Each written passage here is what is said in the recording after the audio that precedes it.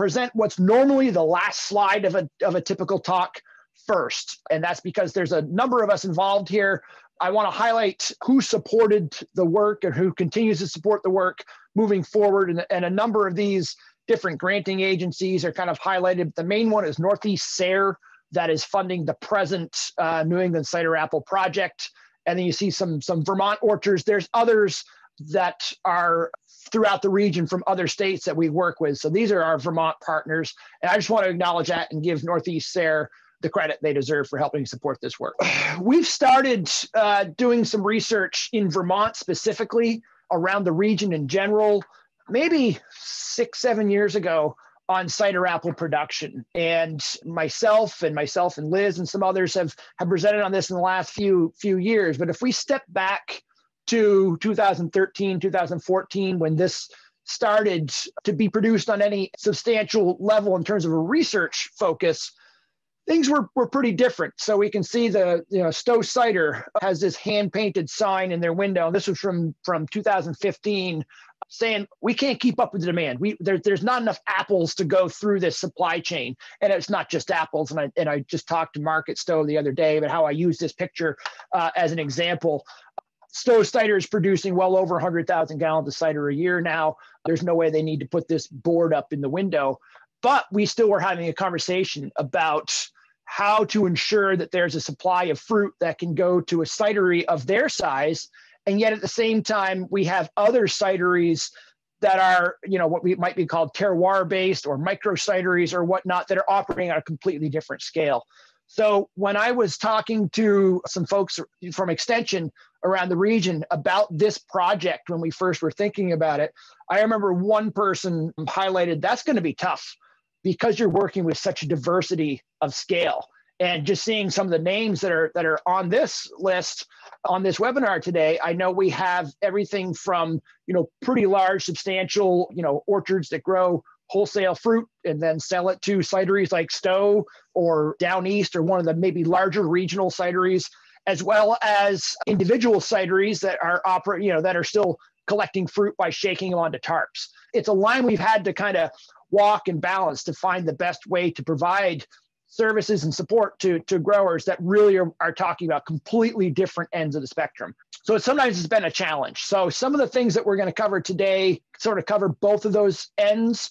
And we're going to invite growers from all scales and diversities of production to weigh in and to contribute to this project and other projects moving forward. So as many know, there's really two different worlds of cider apple production. The vast majority of cider that is produced nationwide is produced as a byproduct of the dessert apple, culinary apple market. So in order to have sufficient fruit to put in tanker trucks, we need to have a robust wholesale market that there's enough of a second grade of fruit to work with. And we've done a fair amount of work on that, a few years ago. For this particular project, we've sort of started looking a little bit more at the specialty cider cultivars. But that doesn't mean we're only looking at, these very hyper adapted or very specific fruit that originated in, Northwestern Europe. And that's the only way to produce an apple for cider. And again, that's sort of the range. You've got the wholesale cold, say gala fruit that people are paying $6 a bushel for. You've got the Dabinet that people are paying $24 a bushel for. Completely different production systems, completely different yields, and different challenges between both of them. You can't sell $6 galas unless you're selling $30 galas. You can't sell $24, well, you probably could sell $24 Dabinets, but can you grow enough of them reliably enough to be profitable doing it? So there's two really different challenges that we need to work with, and that's something that we try to cover and again, walk that fairly fine line moving ahead. So the New England Cider Apple Project is this specific SARE-funded project. It's got a number of objectives, and maybe I should have ordered them a little bit differently, but this is the order they fall in the grant, which is what I just cut them out of. So number one is some of these cider apple cultivars, a lot of them have got a real problem with biennialism. And that's consistently been highlighted as an issue for growers, or a reason why they're reluctant to grow these potentially high value, $24, $26 bushels of cider fruit, as opposed to $6 bushels of cider fruit, because of this biennialism. So we have a few different projects, and you'll hear about those after number 2. So I should have reordered these. A few different projects going on where we're looking at different mechanisms to try to reduce the biennialism of these varieties, to try to have a consistent, somewhat more consistent yield from year to year. The next is evaluating some of the unique pest incidence and susceptibility of some of these cultivars, not always being the European style bittersweets. There's some other varieties that may be suited or may be native to North America that have their own unique pest incidence or susceptibility that could allow us to tweak some of our management programs. We looked at this a few years ago at UVM on dessert varieties. We had a grower who asked me, and actually this was a real world situation, a cidery will buy this block of fruit for a certain price, and it was higher than a typical, Macintosh or Empire cider price, but certainly lower than the $24. And can we cut our sprays and our management back to meet that? And it kind of turned out in that situation, not really, assuming that there's also a decent market there. But so that's some of our questions here we're looking at is what are some of the areas that we can maybe change management in order to, reduce our environmental footprint, but also to improve the economics of management. And then there's cider apple cultivar observations. And I say observations as opposed to research, because I think outside of, I guess maybe over in Cornell probably has the best replicated real hard research, with appropriate number of replications and plot design to do a good head-to-head evaluation of cider cultivars. In New England, we have a lot of small orchards. We have a smattering of varieties on multiple orchards. And statistically speaking, that doesn't really lend itself to, hard statistics, but it does lend itself to good, what I call citizen data.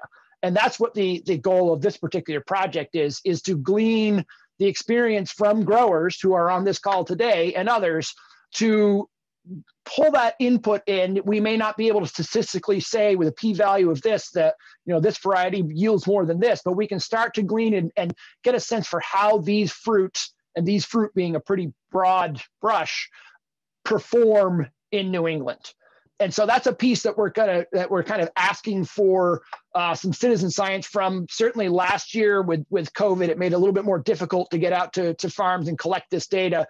So you can expect to see from us some outreach in the coming weeks to try to bring people in to collect this data from growers.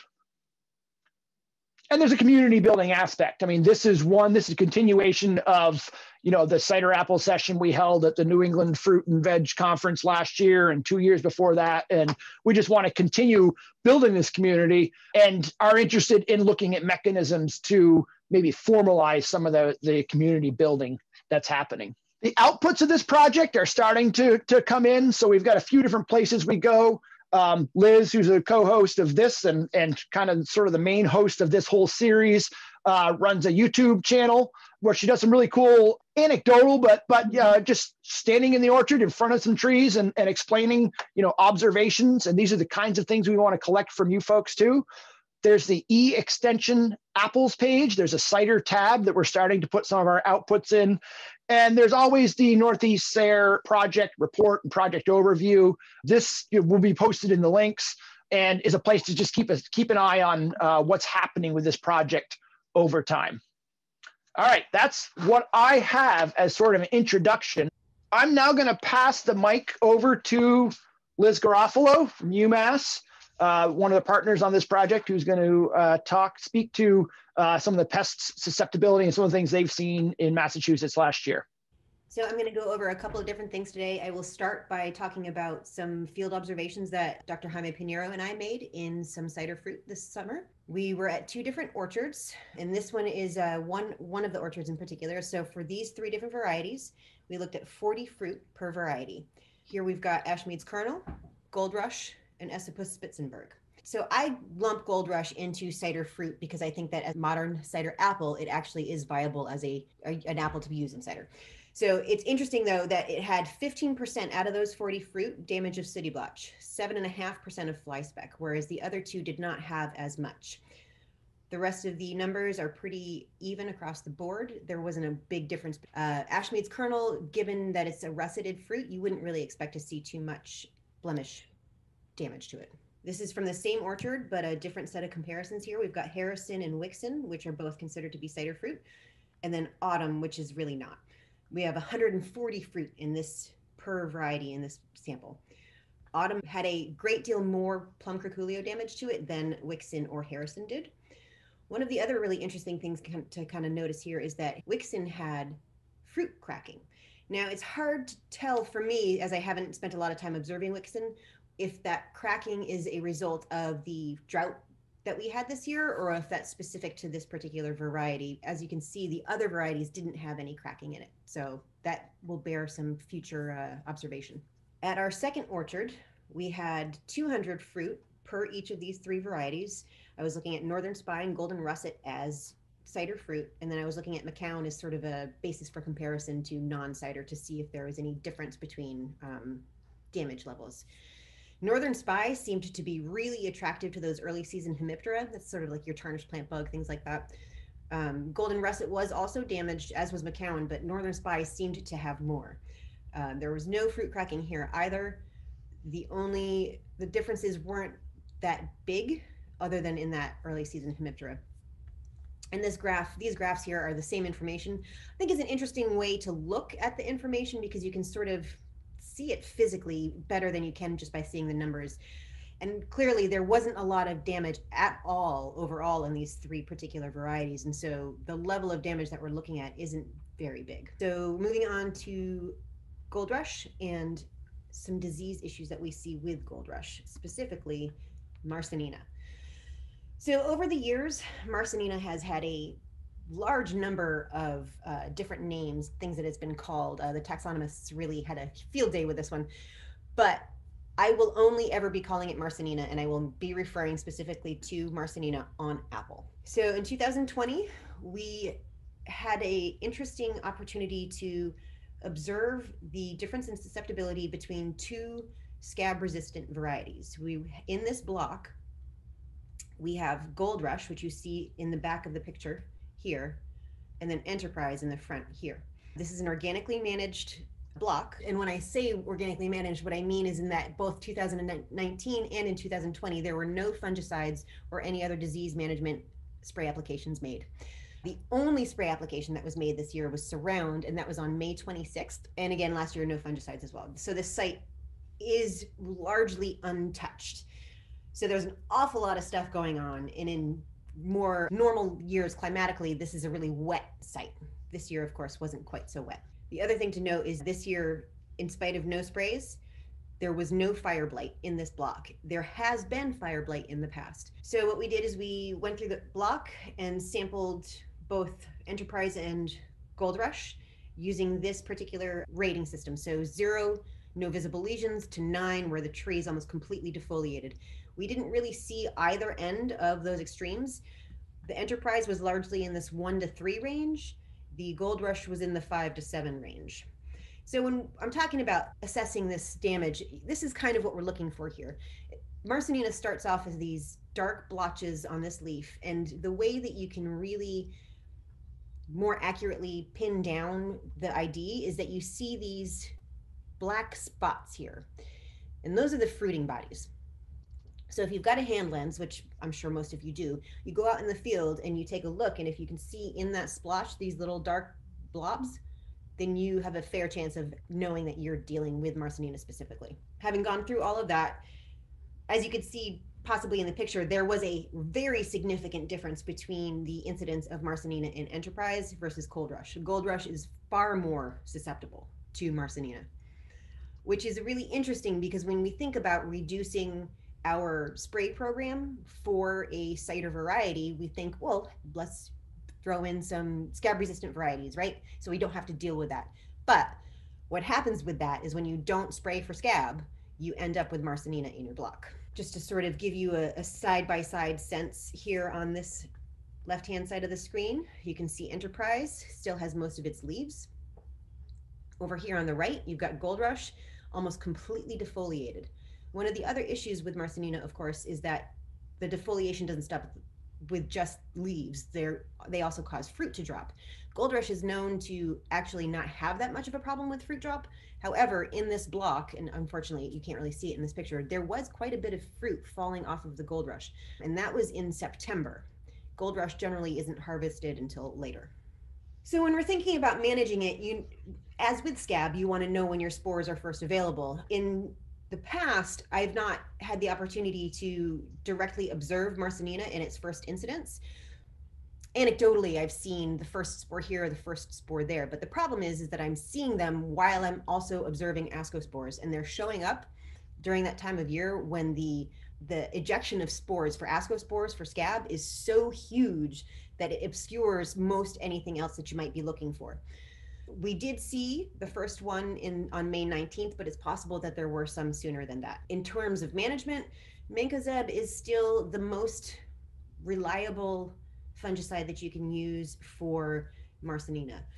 You can find postings from other research labs that say things to the effect of like you can use frac group 7 like Aprovia or group 3 Indar, but it always comes with a caveat of mix it with mancozeb. So that's really where your early season management is going to get you covered with Marssonina. Moving right along, let's talk about GoldRush as cider. So I had the opportunity this year to do a quick and dirty tasting with the GoldRush cider that I had made. Not actually quick and dirty, more like quick and masked and clean and socially distanced, because that's what we're dealing with right now. So in 2019, out of the block that I had shown you with Marssonina, I got about 2.5 bushels. This wasn't the total harvest, this was just what I was able to use for cider. That yielded me 10 gallons with a Brix of about 15.8. I'm really bad at doing specific gravity. I never think to do it, so I don't actually know offhand what the end ABV was.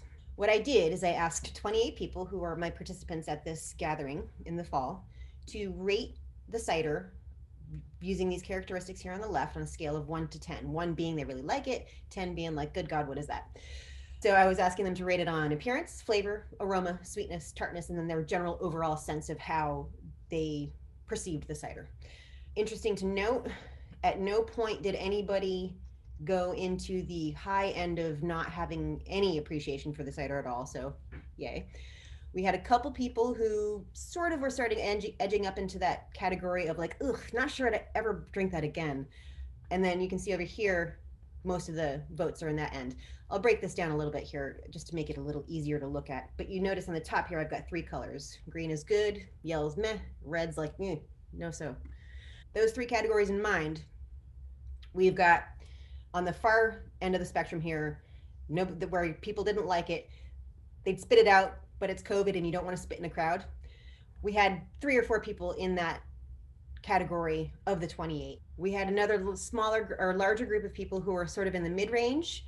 It was palatable, they could drink it, but they might not really go out and buy it again. The bulk of the people though, and you look over here in this green column, close to 100% of the people liked the appearance of this cider, and that was that first picture I showed you with those 2 bottles. Almost 75% liked the flavor.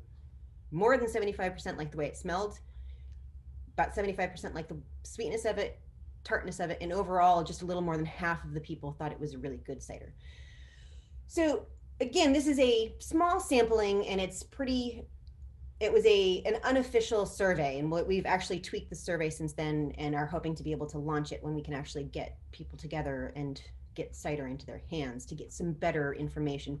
But as a first blush, this is a pretty positive response to a single varietal of a modern apple that has only recently, in the last 5 to 8 years, become considered a cider apple.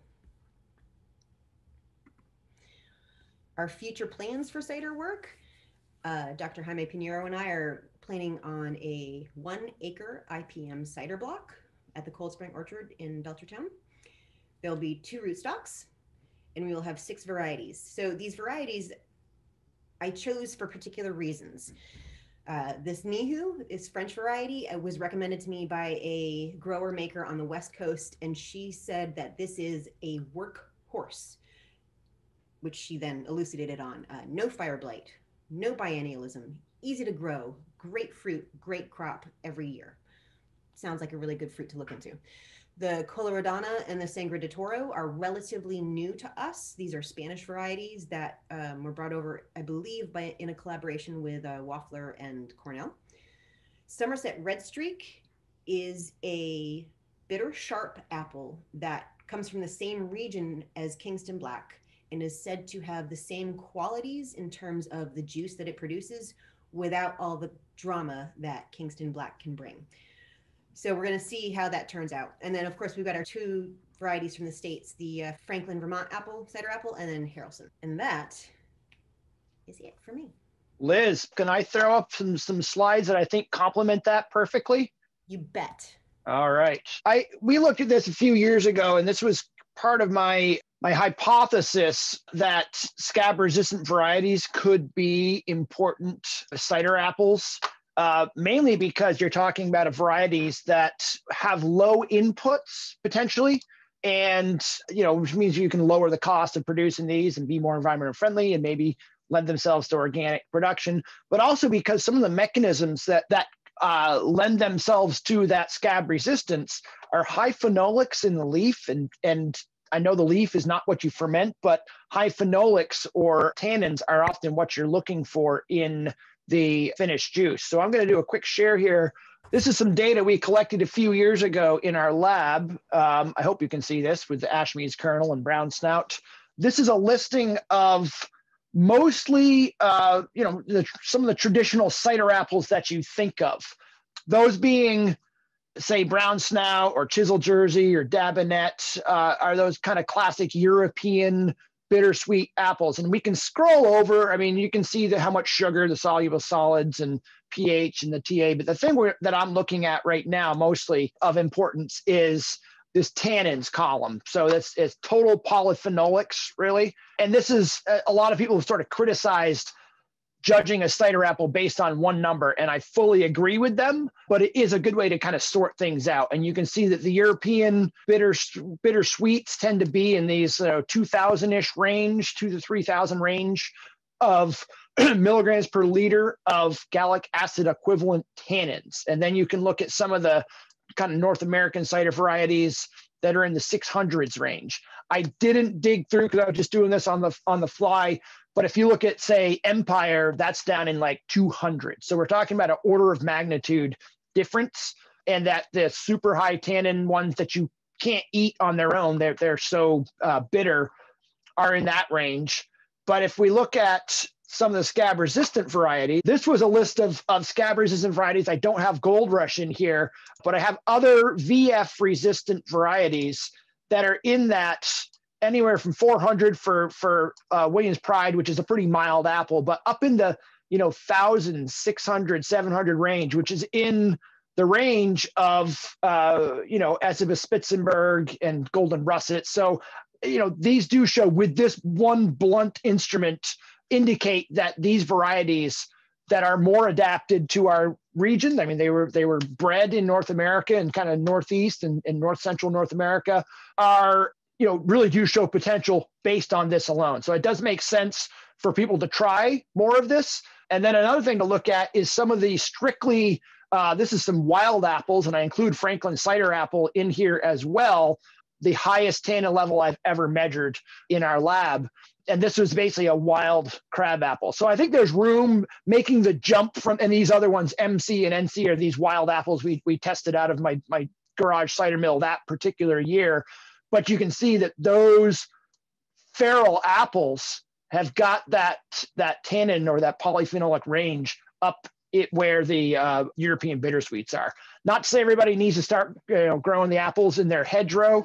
So you can see there's a fair amount of work we're doing, which again, to come back around to the introduction I offered, there's a lot of sort of disparate work that you can sort of fit within cider and cider apples. And I should say cider apples because although a number of us have fermented one way or another, none of us is enologists. So we're really focusing right now, try to get as many apples, local apples, into the bottles and support both those different sides of the industry.